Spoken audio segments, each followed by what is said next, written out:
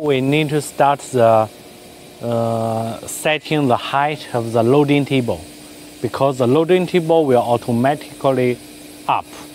So there is one sensor to limit the height. So we need to, before we run the machine loading and unloading, we need to set the height. What we do now, first we choose jog mode. Then we press main button to move y-axis back.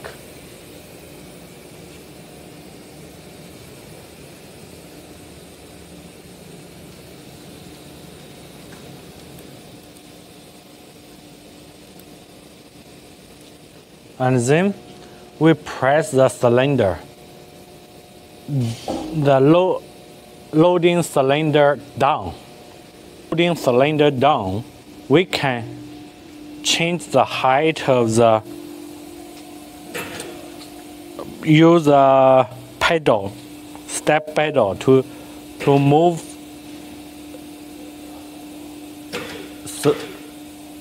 label loading table up like this. And then, for example, this panel will be touch the vacuum cups. Just move the height of this one. The height of the sensor until the sensor gets the panel. The LED light will be red. That means the height is okay. So then we put the cylinder back. After that, we finish the height of the height setting of this loading table. And now we are ready to test the loading movement. You can see here, there is 3 buttons. One button loading and unloading. If we press this button at the jog mode, machine will automatically loading one panel and unloading same together. And if we press loading, so machine will just loading, no unloading.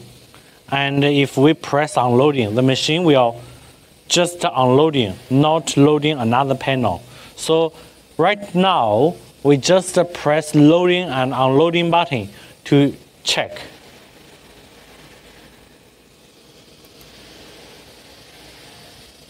First, machine will go to the center.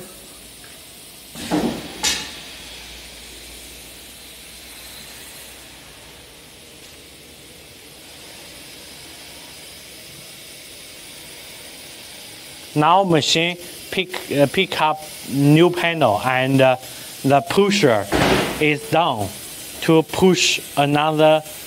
If there is panel on the machine, we just push another panel to the conveyor belt.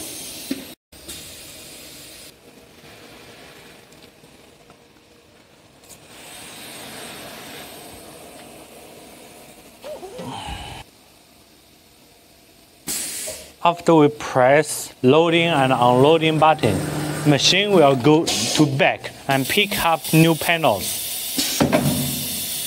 and move to the front.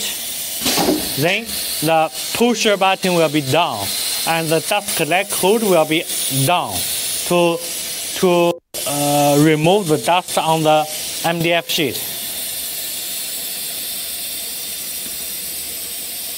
At the same time, the machine will loading a new panel and unloading finished panels.